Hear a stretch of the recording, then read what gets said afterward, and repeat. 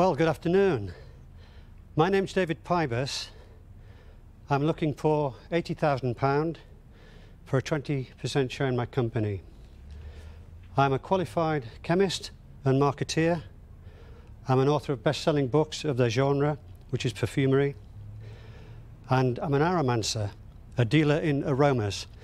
I'm also known by the media as the Indiana Jones of the business, because what I do is look for perfumes lost in time, find them, rediscover them, recreate them, and get them ready for the market. I have a range of 15 perfumes. They are created by a billion-dollar perfume company that I work for as a consultant. So they are top-notch fragrances, and we're talking A-list celebrities here. We're talking fragrance from the debris field of Titanic, the fragrance of Blue Lotus, which is the perfume of Cleopatra, which has a hallucinogen in it. You can't get it from smelling it, but I reckon that's what she used on Mark Antony and Caesar. I'm looking conservatively for less than 0.1% of the global market, which is £15 billion. I've got around 6 routes to market, 2 major retail routes, another which is more prestige fragrance that I'm developing, home selling in America, where I have contacts, and internet is a consideration. And finally, I have a national newspaper, non-tabloid, that is interested in a readership offer based on the sense of time, perfumes lost in time. All I can say, Dragons, is if you work with me, you really will come up smelling of roses. Thank you.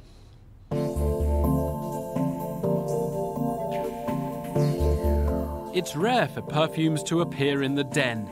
Many entrepreneurs stay clear of such a competitive market dominated by global brands. David Pybus is convinced there's a niche for his glamorous historical replicas. But can he persuade the Dragons to pay £80,000 for 20% of this unusual business? Tell us about you. Where did you come from? What have you been doing? How did you get involved in this? Okay.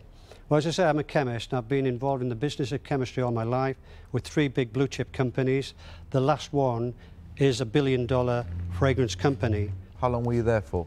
20 years. Right, and you left? As part of that, when I read in the year 2001 that they'd found a bag of perfumes on board Titanic, my heart went like a Bugs Bunny cartoon, and I realised if I came back from America with this, we could recreate it. While we were looking at that, I read that they'd found a complete perfumer's house buried in Pompeii.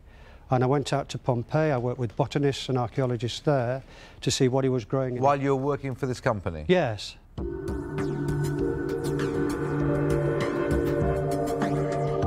David might have successfully resurrected scents from the past, but marketing expert Deborah Meaden is more interested in the potential profits for any investor.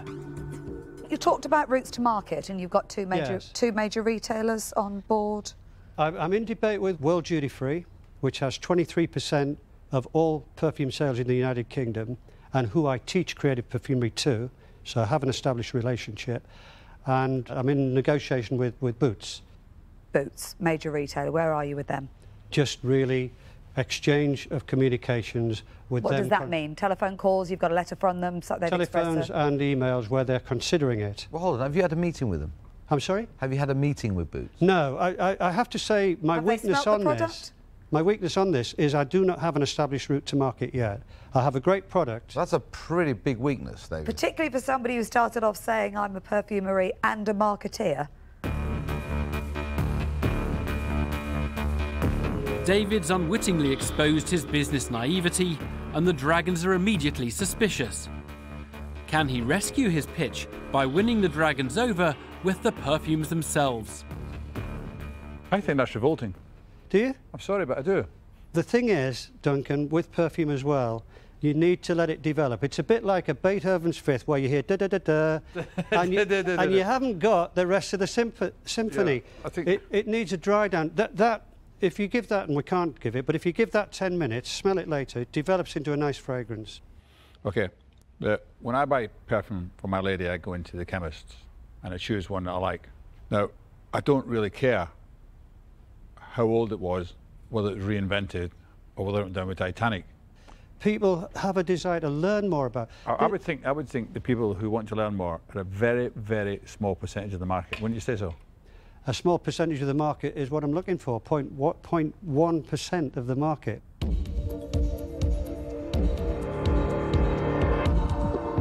David's enthusiasm for his perfumes might be charming the dragons, but can he persuade them to invest £80,000? Peter Jones has concerns around who actually owns the scents. Do you and the company that you're looking for investment for own the intellectual property rights of this perfume? Yes. Can I expand on that a little bit? Yeah. Is that a yes then, and you'll expand on it? It is a yes. Yeah. And in the nature of our business is the following: you develop a fragrance, co-invent through a brief, and the business is done. If the fragrance company decides it doesn't want to do it anymore, you get the formula. So is this a contractual arrangement or a gentleman's agreement you have?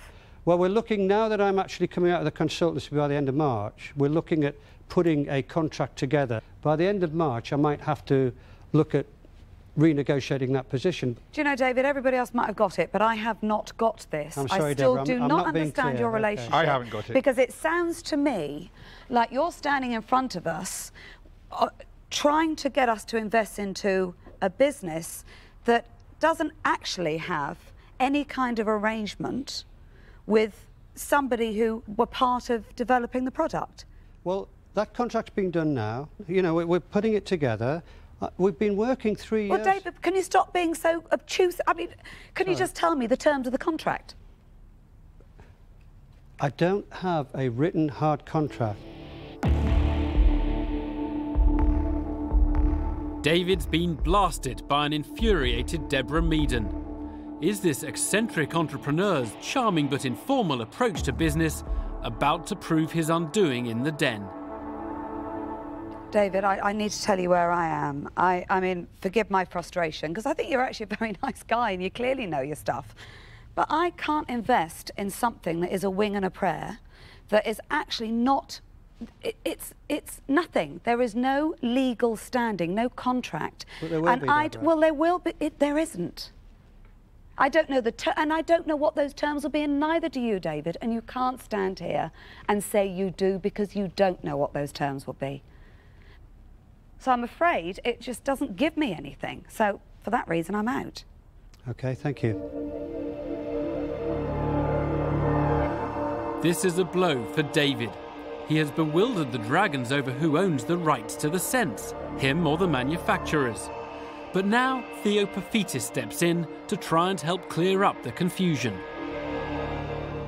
I go to them, I give them a brief. I want a perfume to smell just like my old socks. Right. So I give them one of my old socks, they create it. Yes. Right, now, I now want to make it into a perfume, because I think everyone's going to love it. Who then owns the intellectual rights to that smell? You do. I do. They would not sell that to another company. Right. That's your smell. I if do. you like. How do they get remunerated? By selling to you. In volume. Yes. The dragons have finally been convinced that David will have potentially lucrative rights within his business, as well as interest from the UK's biggest perfume retailer. Peter Jones is quick to seize the initiative. I think if I was to invest in your business, I could tell you that I'd make sure that you would be locked in the lab. I wouldn't let you out. Why is that? Because I think what would happen is, from a marketing perspective, you would make things a lot more complicated than they actually are. That being said, I think what you've got is potentially, could be, if it's positioned correctly, very, very, very successful. Because I do think people are looking for this little piece of time out of the novelty factor. So to that extent, I am going to offer you half the money. But I'm going to offer you half the money for 20% of your business, because I think you're going to need a little support in the commercial arena trying to negotiate these types of contracts. Thank you for the offer. May I consider that? The concern I have about that is at that rate, at that rate, I could lose 40% of my business if one of the other dragons offers the same. And knowing you guys, you always try and beat the other. So it is a concern to me, those figures.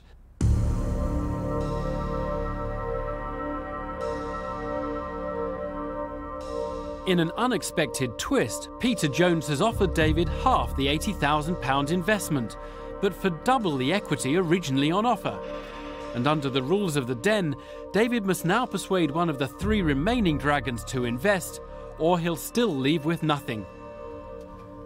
My original thought was that this could actually be quite valuable, because if there are so many perfumes out there, product differentiation becomes really important. And if you can say, well, Cleopatra used to wear this perfume, and you get a celebrity behind it, and you do it the right way, then that might be enough to push your perfume up against the thousands and thousands of others. So it could be very valuable. Let's say we took Cleopatra and we took it off to Yves Saint Laurent, and we said, here's Cleopatra was wearing this, why don't you get behind it, get some beautiful actress to endorse it, we'll charge you a penny a bottle, or, I mean... Well, they could, but it doesn't... Yves Saint Laurent, as I say, they've got a stable, they've got a character, they've got a... It just doesn't gel with companies like this. So you think with £80,000 we're going to take on Yves Saint Laurent? Well, and everybody else. I don't believe you'll get it to market for £80,000. So for that reason, I'm going to declare myself out. Okay? Yeah, £80,000 to launch a range of perfume is not enough. So I wish you luck, but I'm out as well. Really? David is on the brink of disaster. His only chance of salvaging an investment now rests with retail magnate Theo Paphitis. I'm going to ask you to just spend 30 seconds, no longer, right, without talking. Right, in a minute, when I say start, I want you to really think carefully now. This is an important question. Okay. Is there anything else that you can think of that's going to tip me over the edge to say yes to you, that's going to alleviate my concern about actually getting this product into the market?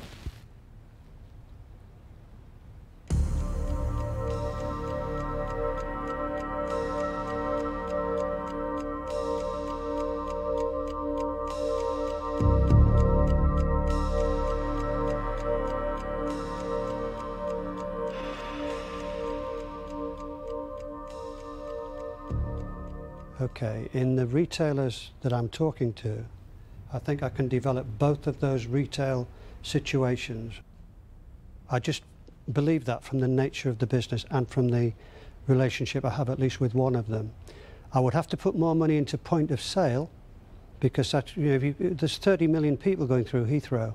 You've got to attract their eyes with some sort of display. So I think that would be the nature of the promotion.